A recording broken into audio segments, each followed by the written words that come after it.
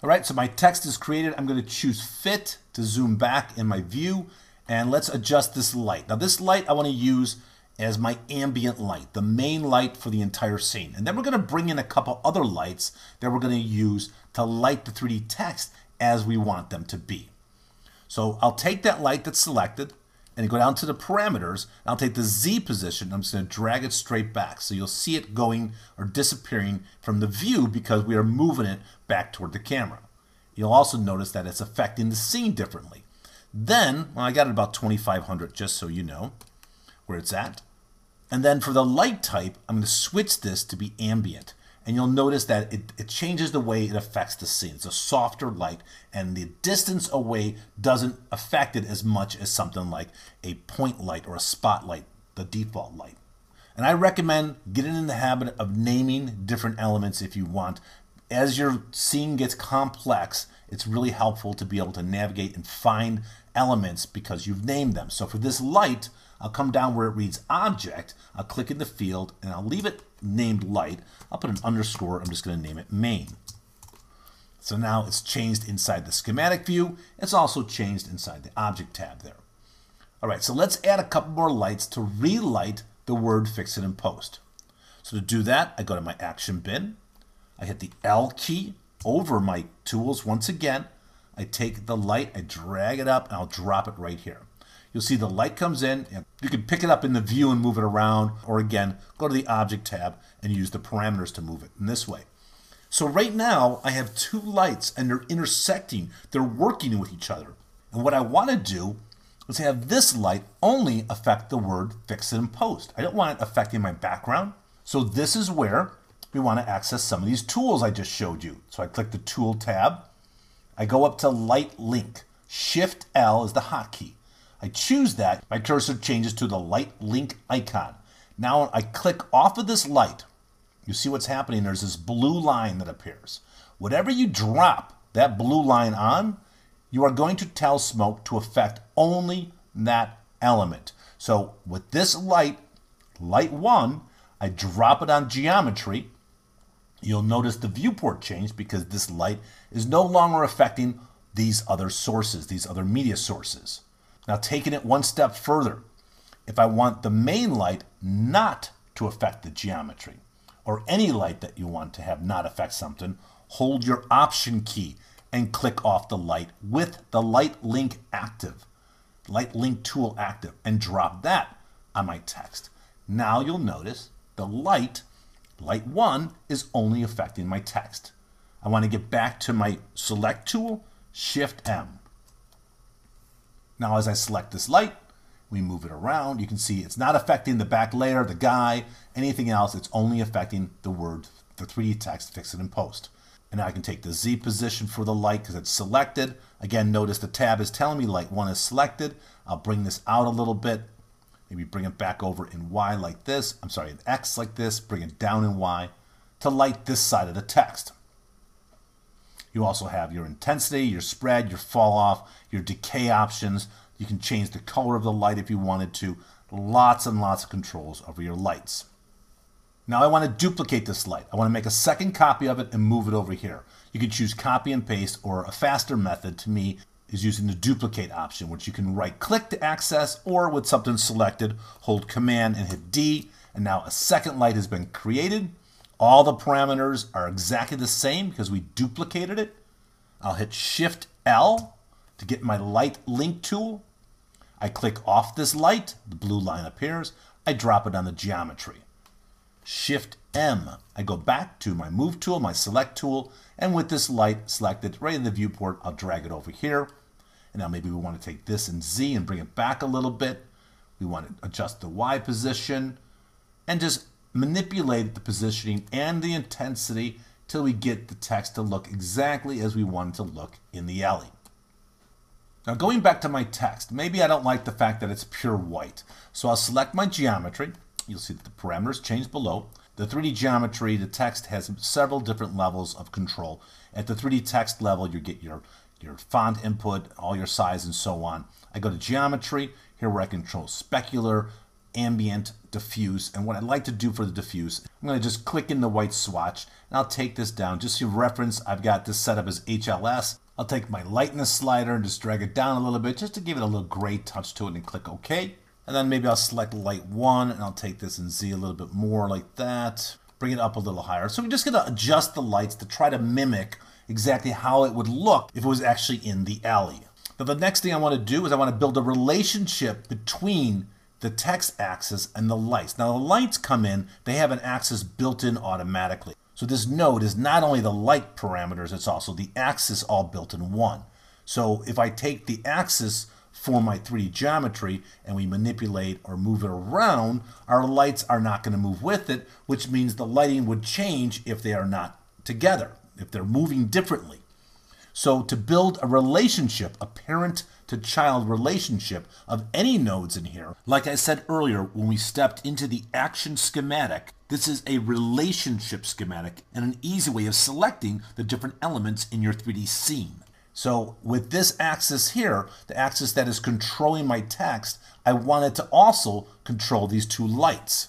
So I can drag off of the very edge, not the center. If you grab the center, you move it around. Go to the very edge of the light and click off of it. And now you'll see I get a white line, just like I did with my light link tool, but this time I have my select tool and I drop it on light 2.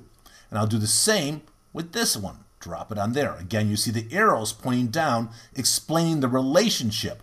Look at the blue. Let me zoom in. You can see this. If you look at the blue lines, the ones that are controlling what is being lit, the arrows are going into the geometry. So it's telling me that this light is affecting this. Same thing goes with this. This axis is now the parent of both these lights. So it is telling me I am controlling that. So with this axis selected, looking in the viewport, when I rotate my text, what's going to happen with the lights? They're going to rotate with it. So the lighting's always going to stay the same no matter what I do with that text. All right, let me choose the fit option once again for my schematic. Let me move my camera out of the way a little bit. So now let's talk about this. We have the original camera movement taking place from the original shot, obviously. And we have our cloud layer in the back, and it's not following the movement of our camera. And obviously our text and our lights, they're not following the movement of the camera. So what I want to do is create another axis, which just holds transformation data. Track the camera movement from the original LE scene, and then build a relationship with that axis to the cloud layer, and also my 3D text and the lights. So I go back to the action bin. There's my axis tool right there. Pick it up, drag it in. It's just sitting there doing nothing yet. Double click on it. It's going to bring up its parameters. Again, for organization, I like to name things. I'll name this track with cap lock on. This is going to be my tracking data that I want to repurpose for any layer that I need to fit the movement from the original camera from this LE scene. Now, because of the fact that there's definitely some rotation taking place while the camera moves, I'm going to come down with my tracker, my axis track selected, and I'll turn on rotation. I don't believe there's any scaling, so I'm just going to leave that off. Now I'm going to click where it reads stabilize, and we're going to step into the tracker. Wait, you know what? Before I do that, let me reiterate something. Going back to my media tab, you'll notice that the background image is that same footage. I told you that in the very beginning when I said I wanted to feed this image of the guy walking in the alley into the green input of the action tool. It's because of this. When I add an axis like this that's just floating out there, when I go into the tracker for this axis, it's going to look at the background to find the reference footage it's going to use. If I don't have a background input, it's not going to know what to get the data from. It's going to be a blank area. So that's why I fed the background. I'm going to media, sorry. That's why I fed the background inside of Connect Effects. You know what, just for demonstration, I'm going to hold Control Escape. That's the hotkey to go back out to Connect Effects. This is what I'm talking about. I fed this footage into that green input only because I want to use that as my tracking reference. I'll hit the Escape key again, back into action. Double click on my track tool, my axis named track. I bring up my parameters. Rotation is on, scales off, that's fine. Choose stabilizer, we step in. It's the same tracker that we used before when we used it on the control points of the mask. But this is going to be applied to that node, that axis node. And because we had rotation enabled, or you can have scale enabled, or both, you'll have two active tracker boxes. A hotkey, just so you know, to access tracker boxes quickly is the number above my letters. Hit 2, tracker 2 is enabled. Selected. It's not enabled. They're both enabled. Hit 1, that's now selected. Okay, so what we'll do is just pick it up, dead center there, and I'll drag and drop. Make sure you grab the center because you can grab the tracker box and the reference box separately if you wanted to. I always like to zoom in, make sure I'm getting my tracker exactly where I want it to be. I want the center of this reference and tracker box right on that corner. I'll hit the 2 key, which selects tracker number 2, and I'll just pick it up and I'm going to put it right over to this wall. So these are great reference points right here, right? Let me zoom back. I'll choose fit. In this case, I'm going to leave fixed on because the reference that I'm using at frame 1 for this track is not going to change or barely change if it changes at all. So I'll leave fixed on and I'll choose analyze and let smoke go through. And there we go. That's done. So the first tracker box, just to make sure you understand, analyzed our X and our Y position changes.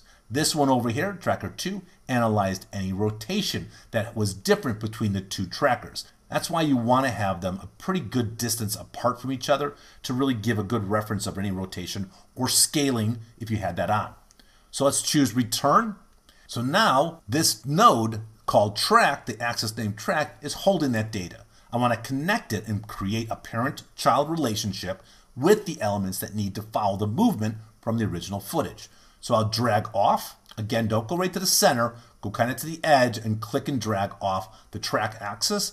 I drop it on the axis for the cloud. Now watch what's going to happen. It's going to reposition this layer so the center of this axis lines up to the first tracker box. That's just a default setting. Just double click on the axis for the original media, the original layer, and we'll take the X position, move it over. You can go right in the viewport and grab the handles if you want to manipulate, move this wherever you want it to be. Now let's do the same for our 3D text. So I click off the axis that is named track, and I drop it right on there. Same process. The text and the lights all move. We go back to this axis, the one that's controlling our lights and our text, and again, I'll just move it over, and we're going to position it down to an area where we think he's going to walk into it. He's going to bonk his head, somewhere around there.